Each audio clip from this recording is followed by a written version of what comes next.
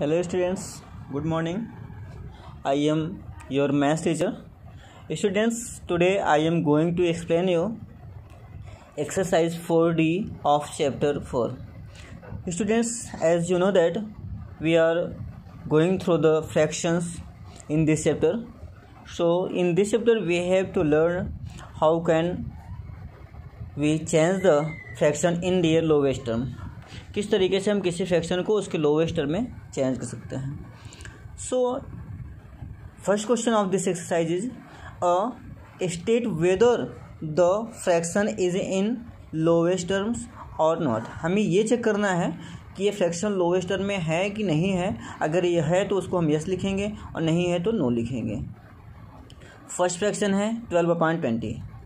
आप जानते हैं कि हम 12 को 4 से डिवाइड कर सकते हैं, 20 को भी 4 से डिवाइड कर सकते हैं. So there is a common factor between 12 and 24. So it is not in lowest term. हमने लिखा यहाँ पर it is not in its lowest term. 7/8. There is no common factor between 7 and 8 accept then 1. 1 को छोड़कर इनके बीच में कोई भी कॉमन फैक्टर नहीं है. So it is in its lowest term. 20/29. 29 एक प्राइम नंबर है और इसके बीच में कोई भी कॉमन फैक्टर नहीं है 1 को छोड़कर. सो ये भी आपका लोवेस्ट टर्म में ही है, यस हो जाएगा. 4/6. 2 2 4, 2 3 6 या लोवेस्ट टर्म में नहीं है क्योंकि इसको हम और ज़्यादा सिंप्लीफाई कर सकते हैं, इसलिए इसको हम लिखेंगे is not in its lowest term. So in this way we can find how if the fraction is in lowest term और not. The second question of this exercise is encircle the fraction which is in its lowest term. इसमें जो fraction lowest term में है उसको हमें circle करना है. जैसे 4/8 इसको हम सिंप्लीफाई करेंगे तो 1/2. 2 1 2, 2 2 4 ये सिंप्लीफाई और ज़्यादा हो सकता है. 5 1 5, 5 2 10. 1/2 इनके बीच में कोई कॉमन फ्रैक्शन नहीं या लोवेस्ट टर्म में है तो इसको हम सर्कल कर देंगे. यहाँ पर 14/10. 2 7 14, 2 5 10. 15/21. 3 5 15, 3 7 21, 6 5 30, 6 7 42. So all these first fraction, second, third fraction and fourth fraction are not in lowest term, but fraction 5/7 is in lowest term, so we circle it 5/7. Third question 6/10, 9/15, 12/20 and 3/5. Here 3/5 is in lowest term, so we write here circle here 3/5.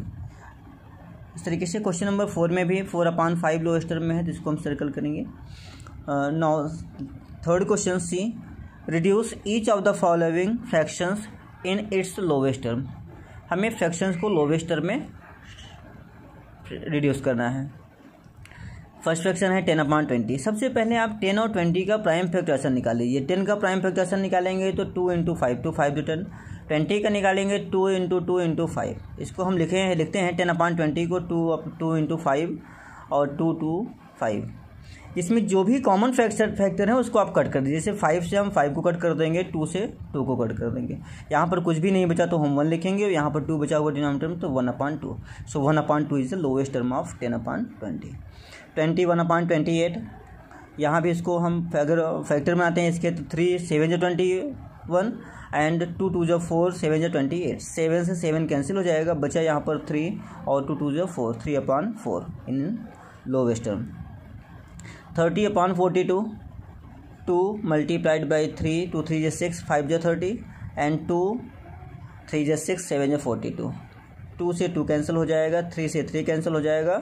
यहाँ पर 5/7 बचा है तो 5/7 इसका lowest term हो जाएगा. इस तरीके से क्वेश्चन नंबर 4 45/60.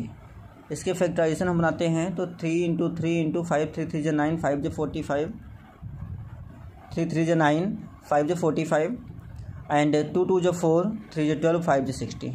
इसमें हम 5 से 5 को कैंसिल कर देते हैं, 3 से 3 को कैंसिल कर देते हैं तो बचा हमारे पास 3 और 2 2 4. In this way we can find the all low fraction of lowest term in its lowest term and reduce them in lowest term. Okay, thank you.